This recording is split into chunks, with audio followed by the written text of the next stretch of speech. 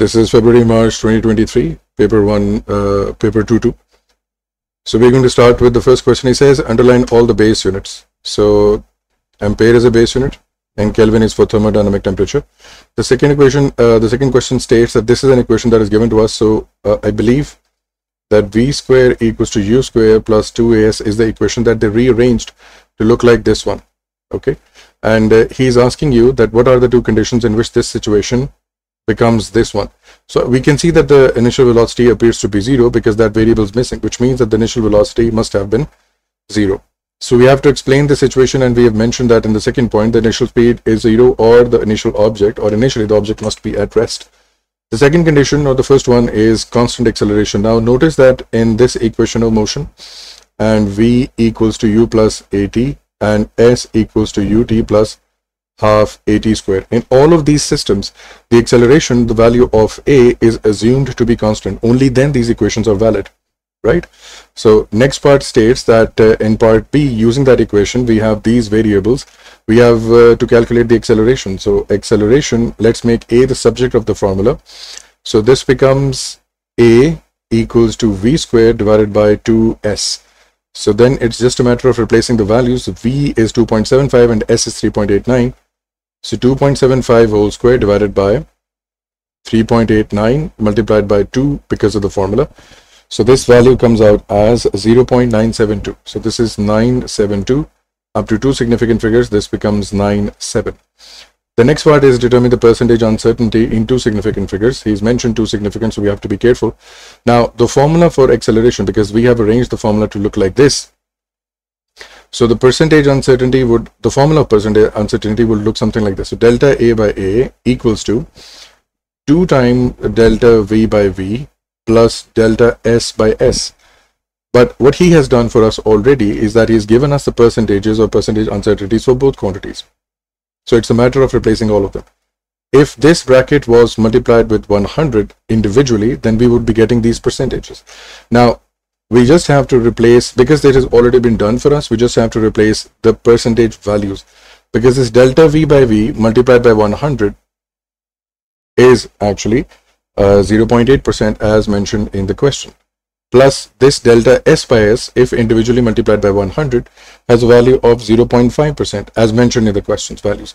So this comes down to 2.1%. Now notice that where this 2 comes from, if that is confusing for you, don't worry. Basically, this actually follows the power rule, that whatever quantity has a power over itself, the power will be multiplied and then the delta X over X will be calculated. If let's say this was power of 3, then this would have been 3 delta X over X.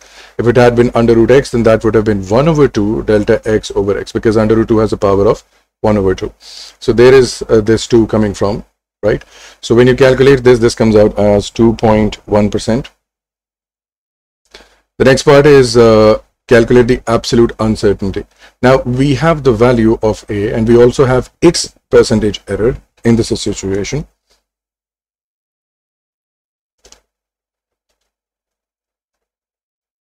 Right? So which means that if we had the value of A, it would look something like this, that it will be 0.97 plus minus 2.1%. Right, so we have to calculate the absolute uncertainty, so that will be delta A divided by A equals to 2.1%. So let's take this A over there, and the formula is going to look something. So absolute uncertainty is equal to 0.97, which is the value of A, being multiplied with 2.1%. So 2.1 divided by 100. This gives us the value of 0.02037. So up to one significant figure, because absolute uncertainties or errors are in one significant, this will be 0.02. The next question deals with the power and energy. So he says, or you can say kinematics as well. So he says it is at X, moves through Y and then to Z. There is an electric motor connected over here. There are some values of time and speed, and it has a value of strain.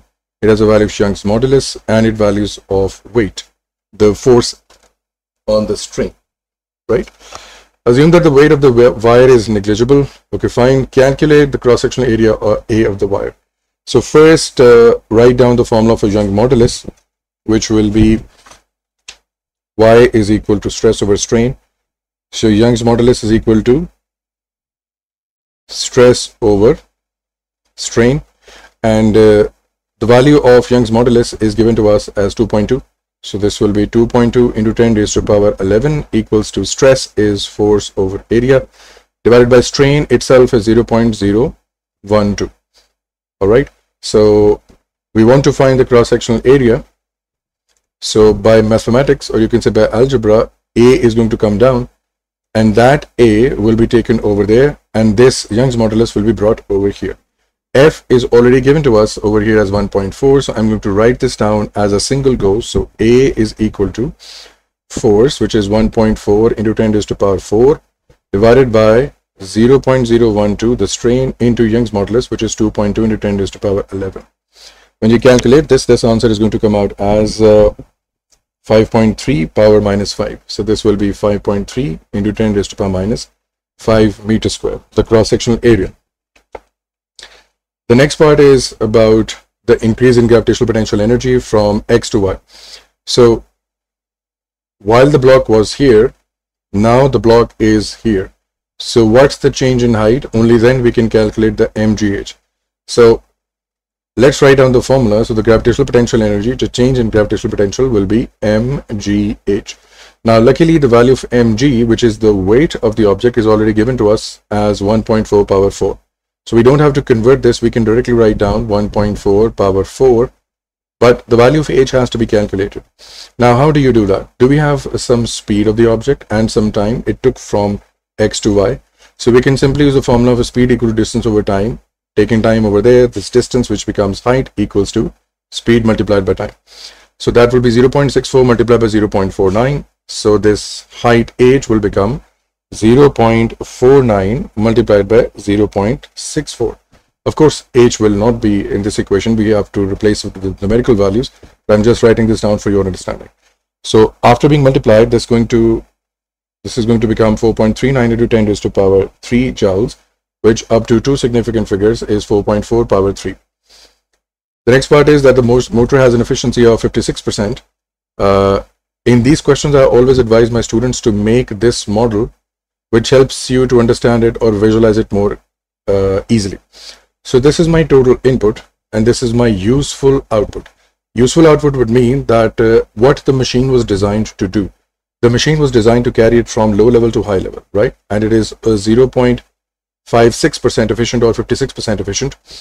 This is what he is asking you to find out, that how much input power do we need to give it. So to calculate this, first we need to calculate the useful output power. But what job, what task the machine has done for us? Since we are dealing with power, we have to convert some energy or something into power. So power is equal to energy divided by time. Do we have some energy that, or do we have some work done that the machine has done for us? Yes, the machine did gravitational potential energy, or the machine has worked against the gravity and has invested 4.4 into power 3 into the block so that it can go up. So the electric motor finally has invested 4.4 into 10 raised to power 3 joules of energy. All of this was done in a time frame of 0.49 seconds as mentioned by the examiner, right over here. So 0.49 divided by 0.49, we can find the power of this whole system, which comes out as 8979.5 watts. I'm taking full values because I'm not at the final answer. That's why I'm taking the full values. So this was my useful output. Whatever the machine was taking from the input, it has successfully converted that and given me back approximately 8900 watts of power, or 9000 watts of power, up to one significant figure. Now I have to convert, now I have to find out how much did it take from the source, how much effort did it require from my source. So then we use the formula for efficiency, that will be 56% equals to the useful output divided by the total input, right? So the useful output is 8979 and the efficiency is 56%, and what we're supposed to find out is in the denominator. So let's take this over there and exchange them. So my useful, or the total input, will become equal to 8979.5 divided by 0.56. We have to convert this percentage into a decimal value, right? So my total input power comes out as 160,304 watts. 034 watts, right? This becomes 16,000 watts up to two significant figures. So we can write this down as 1.6 into 10 raised to power 4 watts. All right. And it seems plausible. You can see that if we assume this machine to be 50% efficient, just for the sake of argument, right? What would that mean? It would mean that if the machine has taken 1000 watts from you, it will only give you back 500 watts of power to be used in a useful cause, and it would be wasting 500 watts of power due to its inherent problem, due to friction, due to inefficiencies of the machine design, right? So if this is 56%, I should expect an answer that should be double this of my output. So if you take this 9,000 and multiply this by 2, it should be 1800 or close to 18,000 watts. Is our answer close to 18,000 watts? Yes, it is 16,000, which means that our calculation was approximately right. We don't have to recheck it again, right? So you can just do mental maths, just a bit of this to verify or to stop wasting your time in terms of rechecking your paper. The base of the block is now at uniform deceleration of magnitude of this value from level Y to Z. Calculate the tension in the wire as the block moves from Y to Z. Now the block has to move from Y to Z and it experiences deceleration. While it was moving from X to Y, it was moving at a constant speed as mentioned over here. It was moving at a constant speed, but now it's not, it has to stop. So let's draw a free body diagram of the whole system. So this is our tension that is carrying the block upwards. This is the weight mg, and the whole system experiences a resultant force Fr equals to ma. Now if we were to draw, or if we were to write down an equation for this, this will look like T minus mg equals to ma. Okay, fine, no problem in that. But there is one thing that we need to understand. It is decelerating. The object is decelerating. So on the resultant side, we should add a negative sign with the acceleration. So the equation is going to look like as T minus mg equals to minus ma. Because whatever happens or whatever is happening between them, it is leading to a negative answer. It is causing the object to slow down, right? So the result of T minus mg should be a negative value. So then the equation or the whole system becomes simple. This T is what we want to find out. Taking mg over there, this becomes positive. So it will be mg minus ma. So now we understand where the equation comes from. We just have to plug in the value. So T equals to mg, which is already the weight, 1.4 power 4, minus mass, which is 1.4 into 10 raised to power 4 divided by 9.81 multiplied by acceleration, which is 1.3 given by the examiner. Now this mass is calculated by W equals to mg. This is what we want to find out. W is given to you, 1.4 power 4. G taken to the other side gets divided. That's why mass is represented like this. Once you finally calculate this, your answers are going to be 1.4 into 10 raised to power 4 minus 1855. Now when you finally subtract this and convert this to two significant figures, this becomes 1.2 into 10 raised to power 4 newtons, right? The next part is about the distance. Now first or foremost, my recommendation to students is to figure out what the gradient represents. So the gradient of this graph represents what? It represents speed, right? So then it becomes easy to figure out how to visualize the line. So from X to Y, the speed, let's talk about the speed. The speed was constant. If the speed was constant, then the gradient should be constant. It cannot be zero. It should be a constant positive value. So up to, let's say, Tx, our object has a positive gradient, right? And if we are at Tx, we consider the distance to be 0. So it has to start from the origin. So the line goes in a straight line. Of course, I'm drawing this with freehand. It may not appear to be as straight as it should be, but you're going to use a ruler to draw this line. So this will be a straight line, and from Ty to Tz, we realize that it was decelerating. If it is decelerating, then the gradient should also be decreasing. And if it slows down while reaching Tz, the gradient should become 0 because it's going to come to a stop. If the gradient becomes, or if we can say, if it comes to a stop, the speed becomes 0. So the gradient should also become 0, and the line should look like a straight line horizontally. So from this point onwards, from Ty onwards, we see a fall in gradient or a decrease in gradient. So from this section to this section, we can see that the gradient reduces. And from this section to this section, we can see that the gradient becomes 0 and the object slows down to a complete halt, right? And of course, there could be some variation. You could have drawn it in this way, that with a larger curve and with a smaller section in which it stops. It's fine. It doesn't matter. Okay, as long as you're following the idea what's happening between the two sections. Question number 3 is from principle of moments. He has given you the whole situation. We will have a horizontal component, we will have a vertical component. Horizontal components don't much get involved in such scenarios because we have vertical components to cause the moment. So weight will cause a moment clockwise, W12 is going to cause a moment clockwise, but this vertical component of the 17 newtons is going to cause a moment anti-clockwise. So that is going to come down to this idea, and we can use this to find or to calculate what this unknown W may be. Again, this is just an anticipation before starting the question. Let's read the question. So he says that the beam is held horizontally and is in equilibrium. This is a good word, this is a good idea, because that means that there are no forward and backward movements, there is no upwards and downwards movement, and the resultant torque is also equal to 0. So this is a common question he's going to ask you again and again. He says, what is the meaning of equilibrium? What are the two conditions? It is always going to be this answer. The resultant force in any direction is 0. What does that mean? It means that the rod itself is neither moving forward, is neither moving backward, it's neither going up or down. It is held completely stationary in this condition. Now, if you go to kinematics, this resultant force being equal to 0 means that there is no acceleration. But in this scenario, in this chapter, or in this question, we narrow it down to this one idea that there is no up, down, left or right movement. Okay. The second idea is about torque.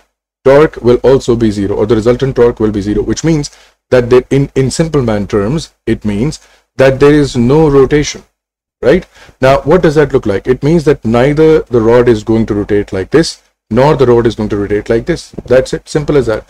This idea that it is in equilibrium gives us the confidence that now we can use that all the sum of clockwise and all the sum of anti-clockwise moments are actually equal.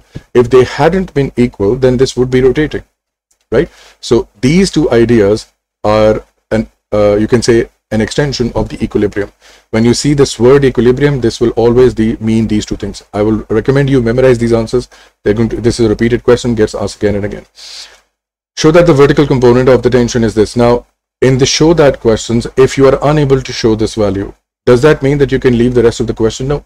Show that means that do you understand that how to solve this part? And if you're unable to do so, please consider that the vertical component is 30 newtons. So please solve the rest of the parts and rest of the questions using this value that the examiner has given to you himself, right? So let's find out that can we solve this horizontal component? Can we find it out? But let me clear out this whole situation so that we can write down our own words over here.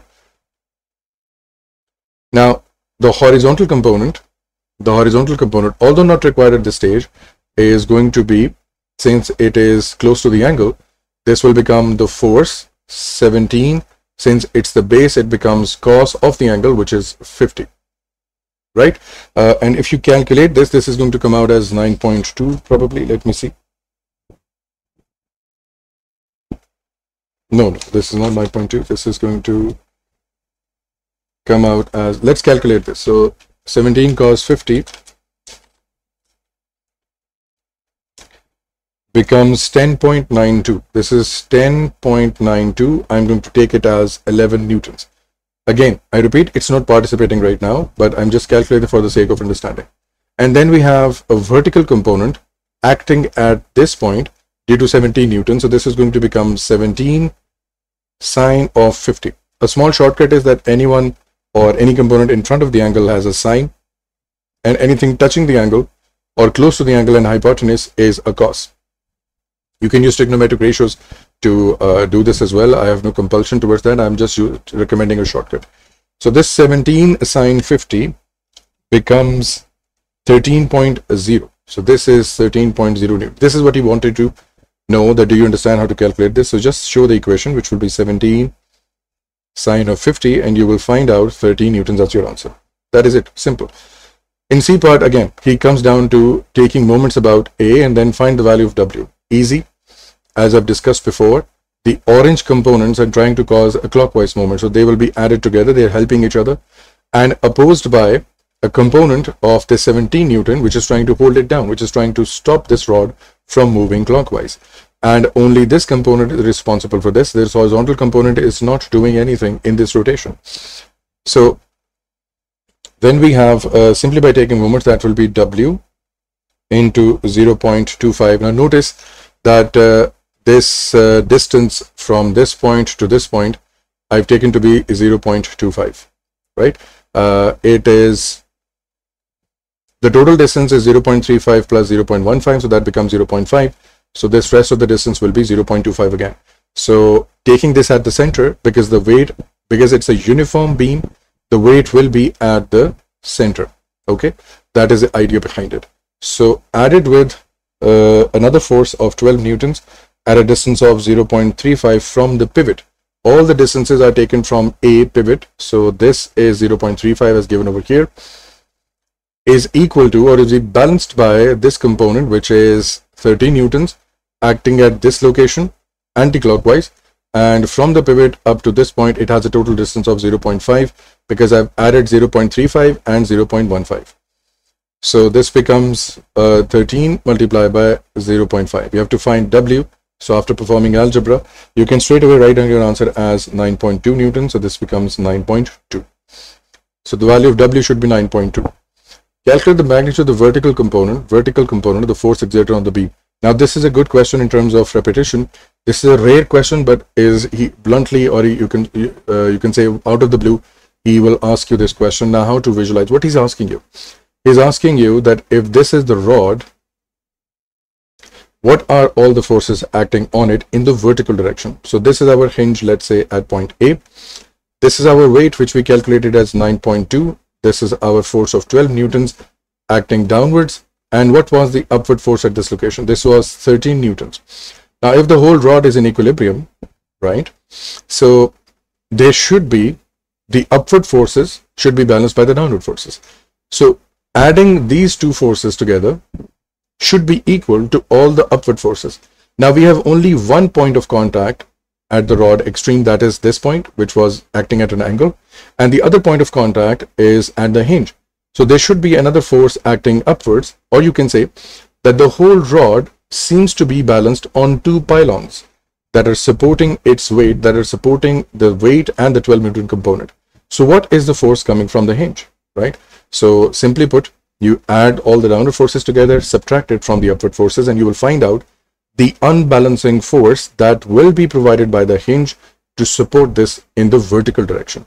So adding them together, so 9.2 plus 12, all the downward forces minus all the upward forces, 13, balances out or equals out to 8. Let me do this again. So this will be 12 plus 9.2 minus 13. This comes out as 8.2. Yes. So this is 8.2 newtons, right? So this is 8.2 newtons in the upwards direction on the hinge.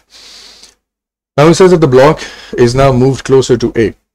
If the block was, let's say, at this original location, now the block is being moved closer to the position of A, which means that the block will be moved from this location and brought here, let's say. It is at this point now, okay? He's asking you what's going to happen to the horizontal component. Now this is very strange. We didn't talk about the horizontal component. We were only dealing with vertical components previously. Now how to visualize this? Now notice that if we draw the horizontal component, which was trying to pull this whole rod outwards, on the hinge it is connected. It is connected over here, right? The rod is trying to, or you can say it is being stretched by this force in this direction with a force of 11 newtons. If you remember, we have already calculated this component over here. So it is being pulled out by 11 newtons. But is the rod moving towards the right side? No, it's not, which means that according to Newton's third law, the hinge must also be providing a force of 11 newtons to the left because it's not moving, right? And if you move the rod closer to the position of A, what's going to happen to this value? Notice that if you move the rod closer to the hinge, the moment or the clockwise moment, this whole component reduces. Why? Because F into D, or the distance from this point to this point, this is F into D. If D decreases, if distance from the pivot decreases, the whole moment decreases. That means that the combined effort of W and the 12 newton component is going to get reduced. Now, if that reduces, the stress on this wire also reduces, which means that the upward component, which was T sine of 50, the value of T or the tension decreases. It wouldn't have to carry as much as load as it was carrying before, right? So if T decreases, then we have the component, horizontal component was T cos 50. If T is decreasing, then this T cos 50, the horizontal component, also decreases. And if the horizontal component, which is trying to pull it out, decreases, according to Newton's third law, the effort that has to be made by hinge A in order to hold it in place and not let it slide left or right would also start decreasing. It wouldn't have to apply such a force to keep it in place or to pull it apart, right? Another example of this would be, let's say that if there is a wall and you have a rope hooked to the wall, if you start pulling the force with 100 newtons, the wall will pull back with 100 newtons and will not let you budge. But if you decrease the force, let's say if you reduce the force by 30 newtons, the wall will now be exerting a force of 30 newtons. That's all the amount of force it needs to stop you from moving. The same thing is happening over here.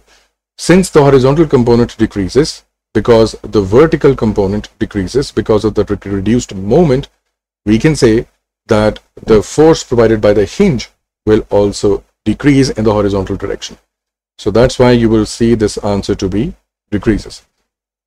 I understand that this is a 1 mark question, but this is a good question in terms of concept. That's why I've taken a lot of time on this part. Okay, I hope that we understand this. The answer decreases in the marking scheme and in the examiner report does not explain anything, but there is a very big reason, mathematics, involved in this. Okay, so I hope that we understand this. The next question is from momentum. Momentums before collision, after collision are given to you. He says, and luckily the directions are also given. So the rightward directions are positive, leftwards are negative directions of momentum. He has explained the whole scenario over here, right? He says block X has initial energy, kinetic energy of this one, calculate the mass of the block. So we have the formula for momentum equals to mb, and the formula for kinetic energy is half mv square. So we can say that half mv square is equal to 0.30. Very simply put, because the equations are equal. And to find the mass, we need mass to be the subject of the formula. So rho divided by m equals to v will be the subject. Let's rearrange this. Now let's replace this equation in place of v. We will get 1 over 2 m into rho square divided by m square equal to 0.30. Right, so m cancels out with this m. We have the momentum, we want to find m. Let's take m over there and bring 0.3 over here. So this becomes 1 over 2 into momentum square, which is 0.37 square, whole divided by 0.30 equals to m. So when you find m, this comes out as 0.23 kg. So this will be 0.23. The next question is determine the magnitude of the momentum of block Y after the collision. Very straightforward question. He's asking you about the momentum of Y. The direction is already given. So let's add all of these things. So momentum before, or the change in momentum before the collision equals to change in momentum after the collision. So since block X is moving towards the right side, it will be plus 0.37 plus minus 0.65 because that block Y was moving towards the left. So it has to be a negative sign. Now notice that I've added a plus sign, right? Why? Because we're looking for the total momentum. Now when you say total in English, that means you have to add them together. And the reason I'm adding positive and negative signs is for you to understand that the direction matters. You could have directly written down as 0.37 minus 0.65. It would have been perfectly all right. But I'm adding this information for those people or for those students who don't understand this. And then after the collision, we understand that X was moving towards the left side. This will become 0.13 again with a plus sign, plus Y was moving towards the left side. So negative momentum of Y. Then you rearrange this in terms of algebra. So the momentum of Y comes out as 0.15. Okay. Block X exerts an average force of 7.7 on Y during the collision. He says find the time taken for the process. Now since block Y is being referred to, so we will only look at block Y. So the value or the formula for force comes from impulse, which is delta P, change in momentum divided by time. Now the force is mentioned, which is 7.7 equals to change in momentum. What was that? Let's discuss that later. And this is the time t that we want to find out. What was the change in momentum? Previously, the block Y was moving towards the left, 0.65, and now the block is still moving towards the left with 0.15. So that since the direction is same, then the change will look something like this: 0.65 minus simply 0.15. right? Let me rewrite this down. So this will be 0.65 minus 0.15. Then you take t over there and 7.7 over here. So t becomes, please don't forget to take the subtraction first or use the fraction to calculate this. This comes out as 0.0649. So up to two significant, this will be 0.65. Question number 5 is from CRO and graphical calculations, wave intensity and so on. The frequency is given to us, CRO is displayed, and he has mentioned that these locations are 1 centimeter locations. These are 1 centimeter. It says determine the time base seconds in seconds per centimeter. No problem. First figure out the time period. So time period will be 1 over f, which will be 1 over 5000. So time period comes out as 0.2 milliseconds. Okay, 0.2 power minus 3. And the whole wave is being represented in a time frame of 6 boxes. You can count this. This is 1, 2, 3, 4, 5, 6. So the whole graph is represented in a matter of 6 centimeters. You can also operate with the opposite logic that the whole wave is, or a one complete wave is being represented in 4 boxes. That is also fine. It does not matter. But I like to take the whole wave for any small box conflicts that may arise. So in 6 centimeters, we have represented approximately 1.5 wavelength, right? So if this is 1.5, that means that the time for one wave is 0.2 milliseconds, then the rest of the wave should be 0.1 milliseconds. So total time, which is, or the total frequency, which is 0.3 milliseconds of the whole screen being divided at 6 centimeters. Now, please be advised, open this millisecond up. So this will be 0.3 into 10 raised to the power minus 3 divided by 6. This leads to 5 or 50 into 10 raised to the power minus 6 seconds per centimeter. You can write this down as 5 into 10 raised to the power minus 5, or this one, it does not matter. What does that mean? It means that this 1 by 1 centimeter box along the x-axis has a time-based setting of 5 or 50 microseconds. Only then the wave of 5000 frequency can be represented on the screen like this. I'm going to erase this so that we can draw for the second part.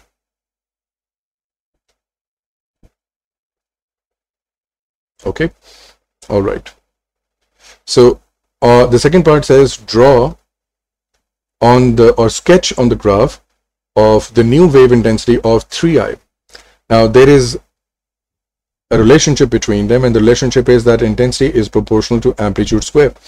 Now the good thing about this relationship is that if you want to compare two waves or compare two scenarios together, you can simply write this equation down in terms of division. So let's say that the intensity of the second wave divided by intensity of the first wave is now going to be equal to, so we get rid of the proportionality sign, is going to be equal to the amplitude of the second wave divided by amplitude of the first wave, and there is a square over them, square. Now what is the amplitude of the first wave? This is luckily 1 centimeter, so this value is going to become 1 square, which will be taken to the other side so that it actually completely vanishes. It does not participate in the system. So we can understand that both intensities are actually a multiple of I. So I can replace them as, instead of I2 and I1, I can write down that this is 3i divided by I equals to A2 whole square, right? Because this one was already tackled with, right? I cancels out, right? So we are left with A2 square equals to 3. So take you under root over there, this becomes under root 3, which is 1.72.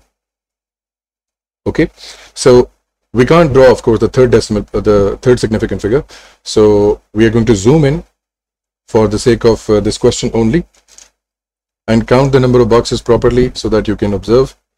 Now notice that one box is of 1 centimeters. Okay, so if this is 1 centimeter, this is 1 centimeter. So let's label this as 1. This will be 2, and this will be 3. So we have to go up to a decimal or 1.7 amplitude.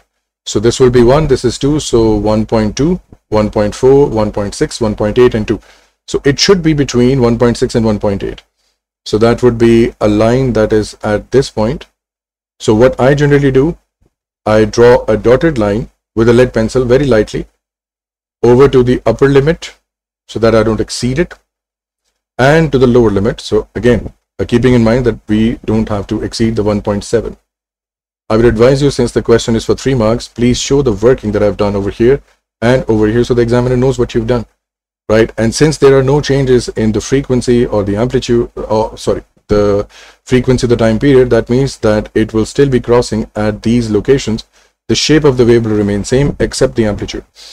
So combining the negative amplitude of 1.7, then crossing this point with 1.7, and so on and so forth, this will be your final answer. Okay, all right.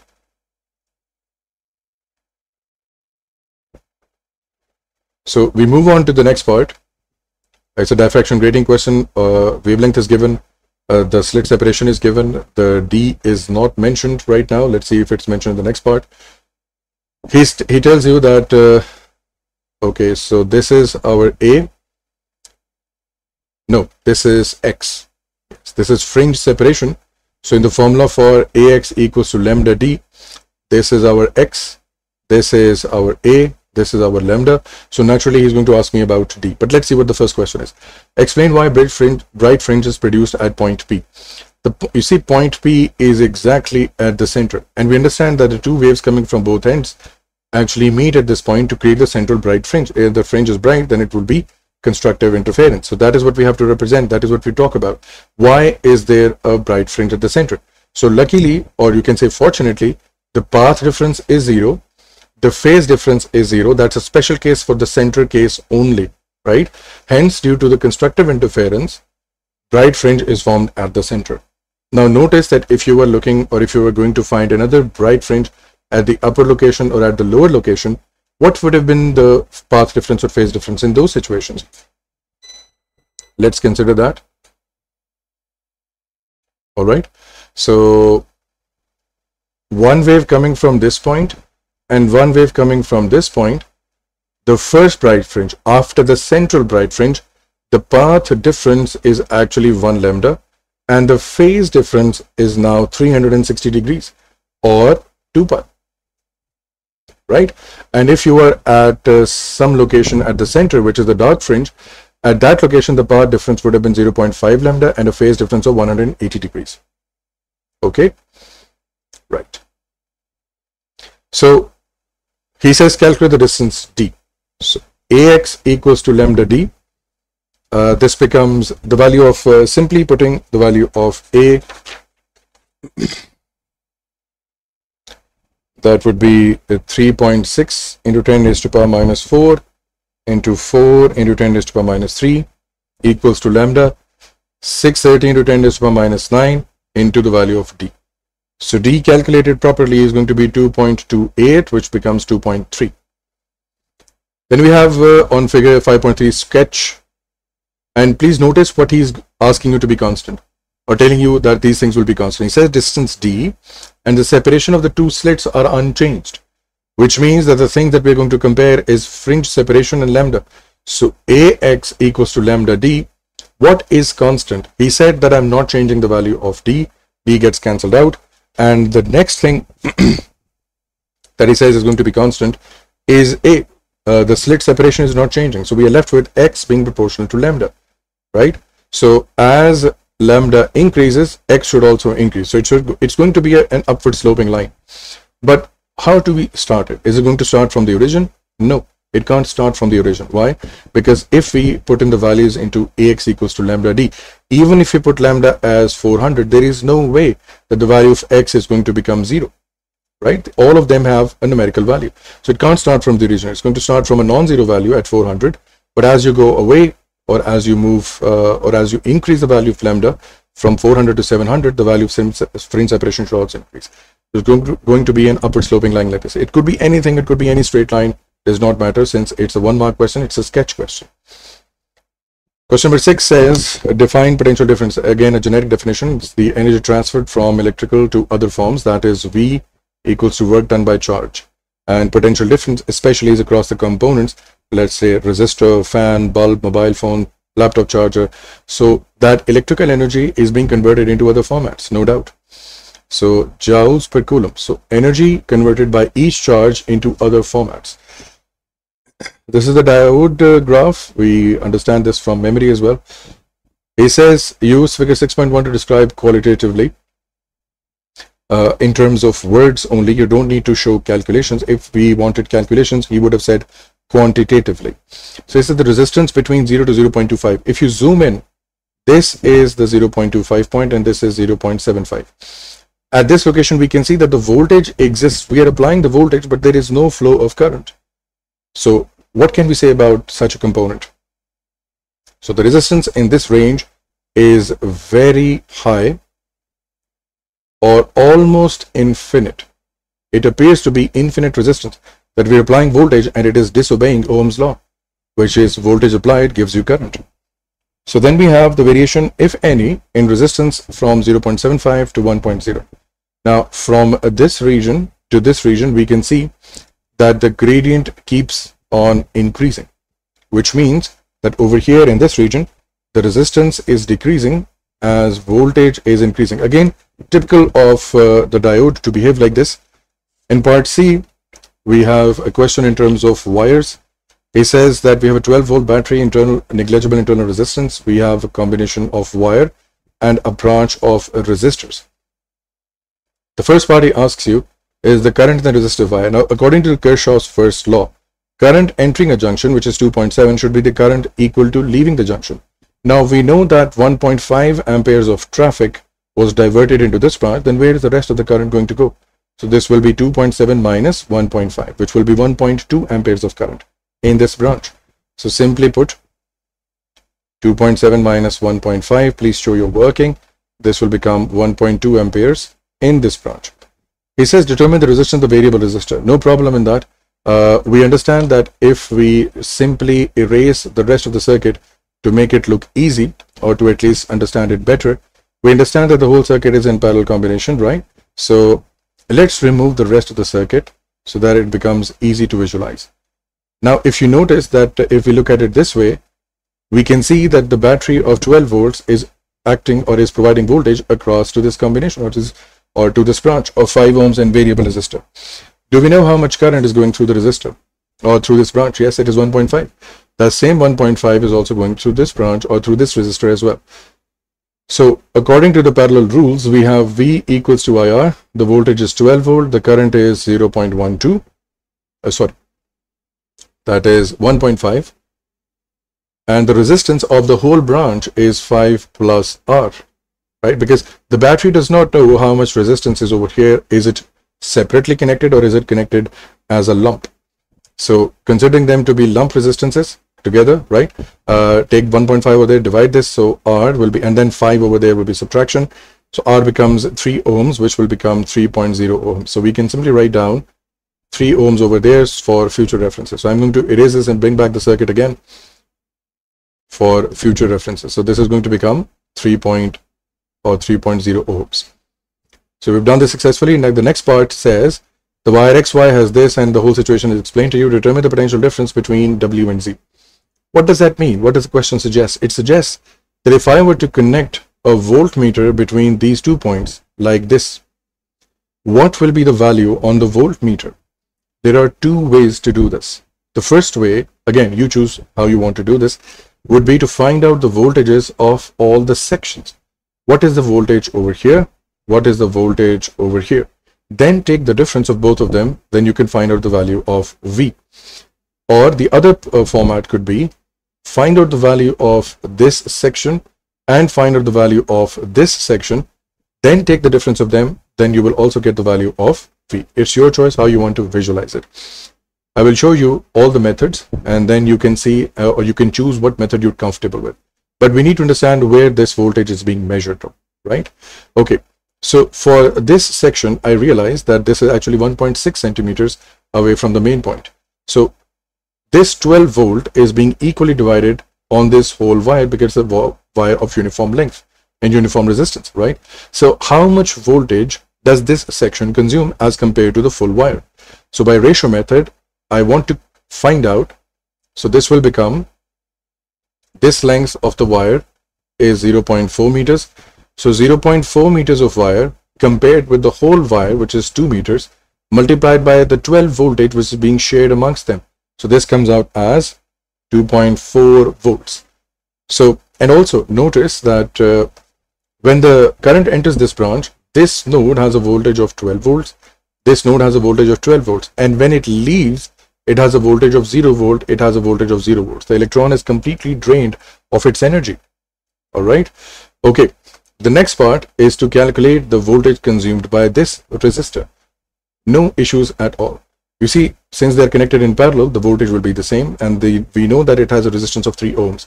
So using the potential divider rule, this will be 3 divided by 3 plus 5 into the 12 volt that are being supplied. So this comes out as a 4.5 volts.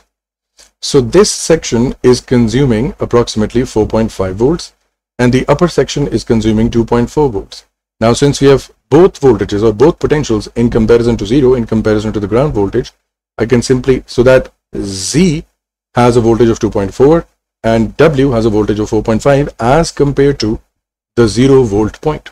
If, let's say, you were to connect a voltmeter at this location, it would give you an answer of 2.4. If you were to connect a voltmeter over here, it would give you an answer of 4.5. Okay, fine. Though those 2 points are at 0 volts, so they don't matter. So we're just going to subtract 2.4 with 4.5. It will give us an answer of 2.1, right? But now let's look at from the, if you want to subtract it, we can do this. So this will be 4.5 minus 2.4. This gives you 2.1 volts. Now let's let's attempt this from the other side. So let's say that this is the voltage of this section. So how do you calculate this? 1.6 meters length of wire divided by 2, the complete wire, the ratio, multiplied by the 12 volts that are being divided. This gives me an answer of 9.6 volts. So this section is consuming 9.6 volts. Starts with 12, loses 9.6, and at this location it only has 2.4 in comparison to 0. The second section would be calculated similarly, that if this section is consuming 4.5, then the rest of the voltage is going to go to this one. But no, applying a voltage divider rule, so 5 divided by 8, which comes from 3 plus 5, the total resistance of the whole branch, multiplied by 12 volts, which are being shared, being divided amongst them. So this comes out as 7.5 volts. Again, if you take the difference of 9.6 with a 7.5, you will get 2.1. So either you solve it from the left side, the green side, or the right side, the red side, it does not matter. Your answer will come out as 2.1 as explained from the marking scheme. I've taken both of them. You can compare them, right? So that does not matter. So this is 2.1 volts. All right. If you want to decipher the statement, it says potential difference between W and Z. That would mean that the voltage of W will be subtracted from Z. Or you can say that the voltage of this W point, the W point will have the higher precedence for both subtractions, either 7.5 minus 9.6 or the other way around. Okay. All right. So when we have the fourth part, he says that the current in the resistor is now decreased. So this variable resistor's resistance is being decreased. This is being decreased. It is being decreased. Oh, no, sorry. It is being increased. This resistance is being increased. If the resistance is increased, the current in this branch, that was 1.5, should it increase or decrease? We can calculate this. The voltage is 12 volts. So 12 divided by 5 plus R equals to the current. If you increase the value of R, the whole bracket gives you smaller value of current. Are we changing the circumstances of the wire? No, we are not. Are we changing the voltage of the supply? We are not. So 1.2 ampere through the wire is unchanged.